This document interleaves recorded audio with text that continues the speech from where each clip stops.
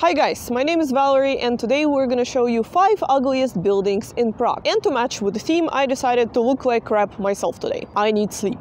Badly. You might be wondering who exactly picked these 5 buildings. We based this video on a survey that was conducted a couple years ago where around 2,000 Praguers participated, so it's not our personal opinion. In fact, if it would be up to me or up to Václav, we would rate those buildings differently. But we will keep our potentially controversial opinions till the end of this video and we will introduce you our number 5 because we'll go from number 5 to number 1. But before that, you might have noticed a beautiful Baroque church right behind me. This church is not on the list, obviously. In fact, most of the buildings that you're gonna hear about today are gonna be pretty modern. So our number 5 is right here on the Charles Square.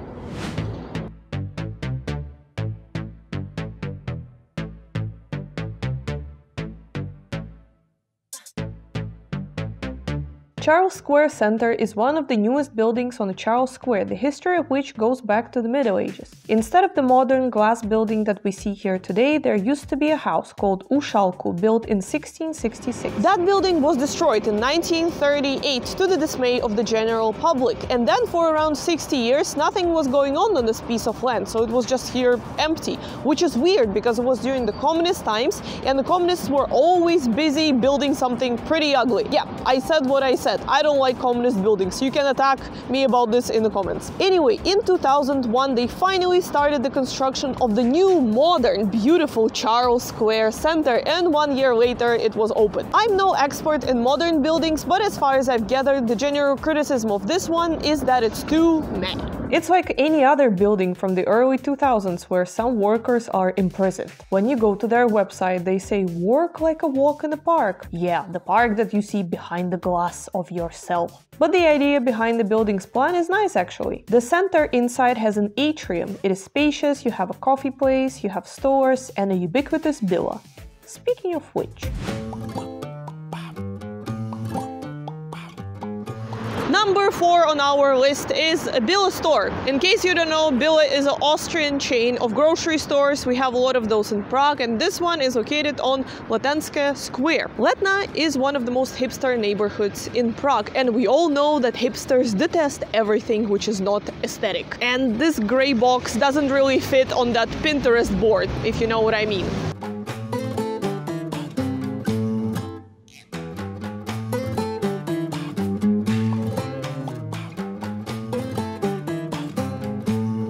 Continuing on the shopping theme, our number 3 building is Quadrio Shopping Mall. I was very surprised to find this building on the list. I don't think it's that awful. I think together with the statue of the head of Franz Kafka on the opposite side, it looks very nice. But on the other side of the tram stop, you can definitely see that it doesn't go well together with the buildings in the front. But I think I don't understand modern architecture at all, because for me what really stands out is not Quadrio, it's its neighbor, Mai. It's a high-tech and neo-functionalist house built in 1970s. Despite its obvious architectural value that is hard to perceive because of the last renovation, Mai was criticized by architects later because it stands out and not in a good way. Somebody lost a Pomeranian and they will pay 10,000 euros to anyone who finds it.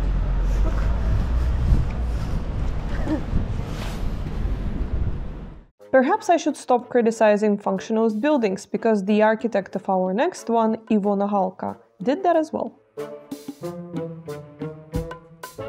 Yet his creation is taking the 2nd place on our list today. Hotel Don Giovanni, labeled as kitsch and also pejoratively called business baroque. Never have I ever read so many insults directed at the building. It was called horror, clumsy, quintessence of ugliness, architecturally difficult, and too much disgust in one place. Yikes, I hope the architect of this hotel already made his first therapist appointment. Do I think this hotel deserves its criticism? Perhaps it does look strange, especially standing next to the cemetery. This hotel was also nicknamed Pink Cake, by the way. The architect wanted the hotel to resemble a theater where the middle glass part looks like a broken heart of Don Giovanni.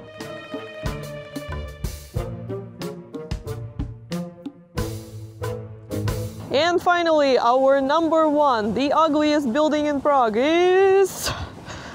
Crystal!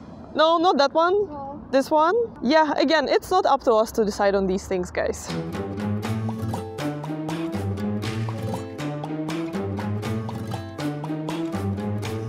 castle was called Glass Hell by Czech ecological activists, and despite its remote location, you can actually see it all the way from the Prague castle. And that is the biggest criticism of this building. It damages Prague's skyline. In the original plans, it was not supposed to be as tall and as monstrous. For me, it looks like alien spaceship. But do I think it's the ugliest building in Prague? Absolutely not.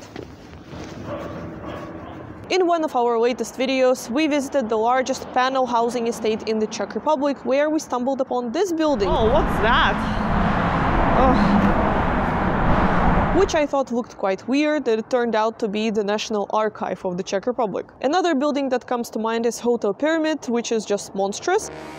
But then Václav reminded me of this building, and when I saw it, I was like, surely it has to be the ugliest building in Prague. And of course, all of that is just our personal taste. If you like any of those buildings mentioned in this video, please don't take it as an insult. It's just we don't appreciate modern architecture enough, perhaps. If you know even uglier building in Prague, let us know in the comments, or if you have never been to Prague, let us know what is the ugliest building in the place where you live, and we'll see you next week, guys. Bye!